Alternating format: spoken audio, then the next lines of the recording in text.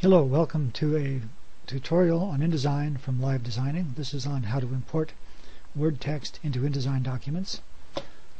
I have an InDesign document here that is ready to use. InDesign can import from some text and spreadsheet files, doc, docx, text, RDF, RTF, or rich text format, and XLS or spreadsheet. Text can be placed into a text frame or flowed into a series of connected text frames over many pages. Additional pages can be created to flow a large number of pages of text. Spreadsheet data can be placed as a table or as unformatted text, although we're not going to do that today. To place a small amount of text in a frame, I'm going to use this text frame here that I prepared. Select the frame with the black arrow on the toolbar, selected, and then click File, Place, and select the file that you intend to place. In this case I have a small Word file,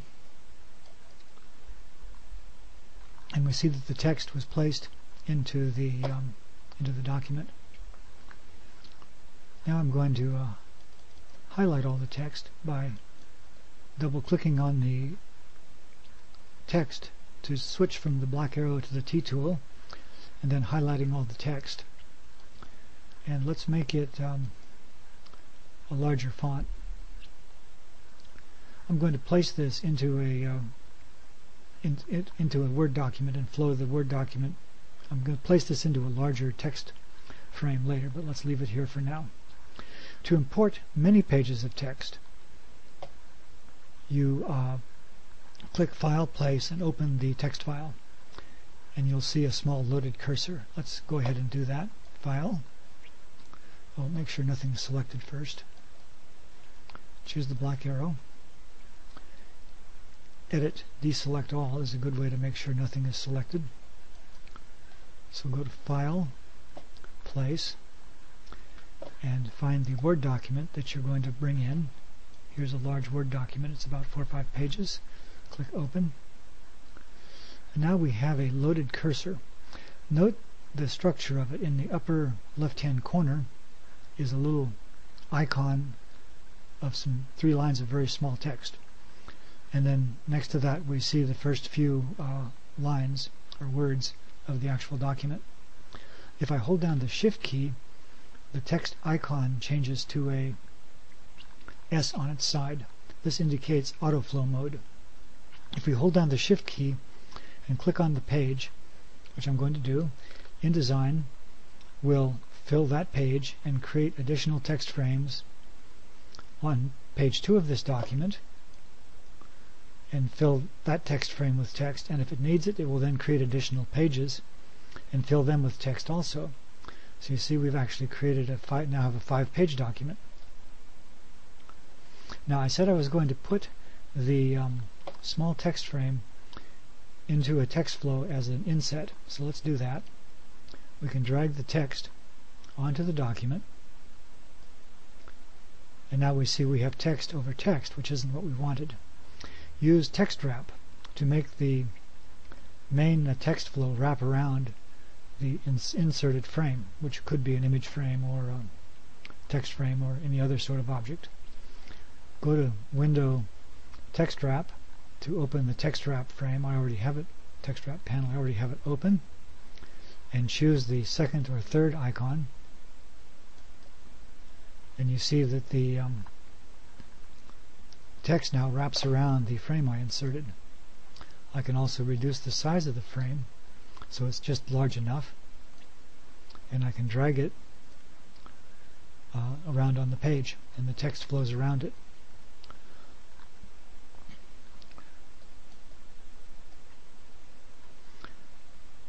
Now if we select some portions of the text in this document, we can format them with the paragraph styles that I have loaded. So I'm going to choose one of my paragraph styles and highlight several paragraphs, and that formats all the paragraphs that I selected In this case there were 4 paragraphs that I selected parts of, so all of those paragraphs are formatted with that style. If I switch to another paragraph and choose a different format, it formats it with the different style that I chose. And here's another paragraph formatted with a different style. Now let's scroll down to the bottom again and note that the text that was on page 4 has now started to flow onto page 5 because of I increased the size of the paragraphs on page 1 and also inserted that text frame. So these text frames are all threaded together, and as you add or delete text, the text below the addition or deletion point will flow up or down depending on what you do.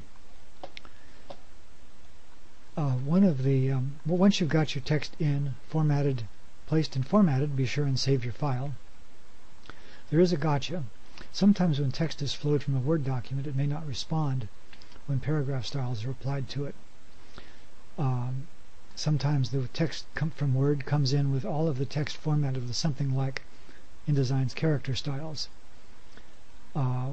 which overrides the paragraph styles that you're trying to apply.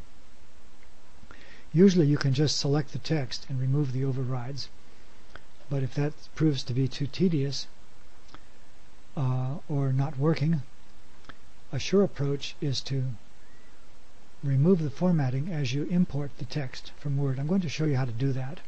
I'm not actually going to do it, but choose the black arrow, go to File, Place, and before selecting the Word document, check the box Show Import Options.